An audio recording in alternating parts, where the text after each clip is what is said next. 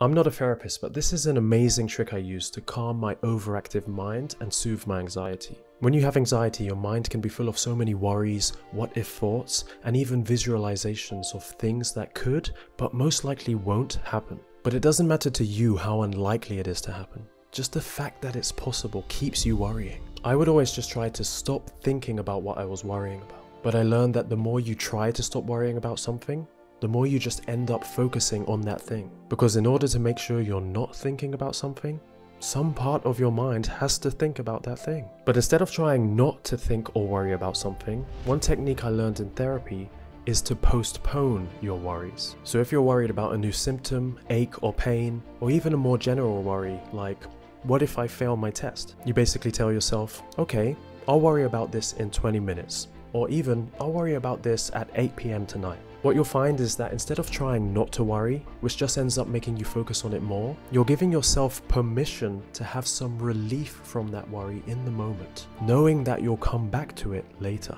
It's a more practical approach. And when you give yourself that space, it allows you to shift your attention onto something else in the present. And actually what happens a lot of the time is when you get to that allocated worry time, that worry isn't a worry anymore. Or you might have even completely forgotten about what it was you were supposed to worry about. So give this a try next time you're overwhelmed with worries.